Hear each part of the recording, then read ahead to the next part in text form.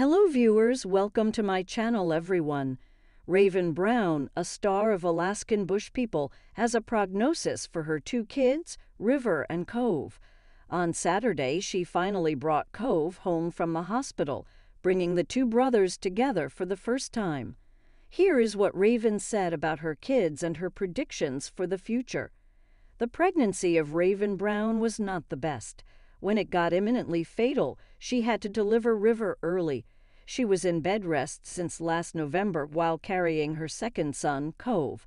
Although she had some worries, she scheduled a C-section for 38 weeks, thus the pregnancy almost ended then. Cove, on the other hand, had trouble breathing when he was born. He ultimately developed preterm baby lung illness at birth. While this is something mostly seen in premature babies, Cove was born mostly on time and still had to deal with it. He ended up in NICU with tubes to help him breathe for almost a week. However, big news happened on Saturday. Raiven took a photo of Cove in a car seat and she was taking him home. That has led to more photos from Cove at home. The cutest saw Cove lying on the bed next to his brother River, who had the sweetest smile on his own face. He held his little brother's hand, and the two looked perfect. "I can tell that we are going to be friends," Raiven wrote in a post. She later added in the comments that when River saw the infant, he exclaimed, "Please have," and then signed, "Please." She observed that River was giddy with excitement and kept saying, "Aw," and "lovely baby."